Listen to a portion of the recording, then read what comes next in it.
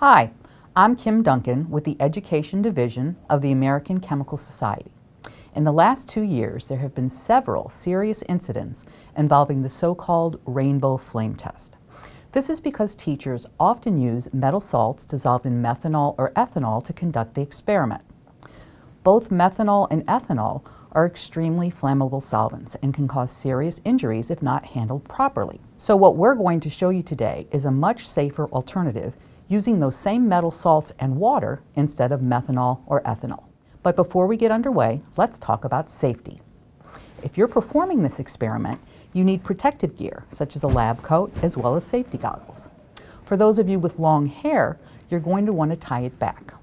Also, if anyone's watching the experiment, they should have their long hair tied back as well and should also be wearing safety goggles. This experiment involves an open flame, so we're going to take some extra precautions. The test involves lighting these splints, so we have a dish of water right here to extinguish them as soon as we're done. Also, we're going to make sure that our Bunsen burner here is secured and it won't tip over. You'll also want to make sure that your work surface is clear of any flammable materials. The National Fire Protection Association recommends demonstrations involving open flames, fire, or the use of flammable, reactive, toxic, or corrosive chemicals be performed with an impact-resistant barrier between the demonstration and the students. The barrier should be at least 2 feet high and a foot away from the demonstration on each side. If you don't have a barrier, make sure that the students are at least 10 feet away from the demonstration. And of course, don't block the exit. So let's get to the experiment. We've got 6 metal salts here. We have calcium chloride, copper chloride. You'll notice the copper is green, the rest of them are colorless. And then we have some lithium chloride, potassium chloride, and then we have some sodium chloride. That's good old table salt. And finally, strontium chloride. I'd like to note that historically, this experiment has also been done with barium chloride, but it's very toxic and should be avoided. Now we've put the ends of the splints in the 6 solutions and we let them soak overnight. And we're going to put the tip of the splints in the flame one by one and we'll see the characteristic color that the metal produces. Remember, when you're lighting your burner, to use a striker. I've got one here. If you don't have strikers, you can use a match. But remember to light the match before you turn on the gas. Make sure the air vent on your burner is closed, turn on the gas, light the burner, and then adjust the airflow. So now we're ready to begin. As you see, I have the Bunsen burner lit, but you actually can't really see the flame that well. It's almost a colorless flame.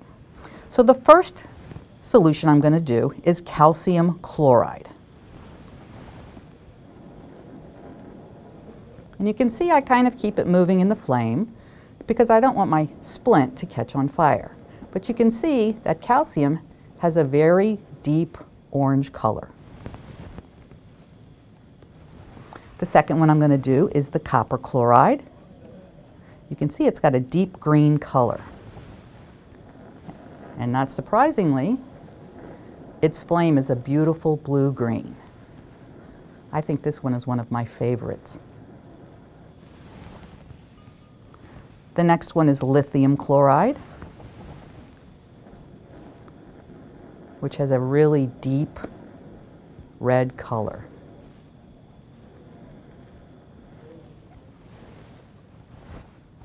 Next is potassium chloride, which is a little hard to see. You can see it's got like a pinkish violet color. I think it's the hardest one to see of all of these. Next is our sodium chloride. And it's got a nice, beautiful yellowish orange flame. And finally, we have strontium chloride, which is again red, but this one is a little more orange red.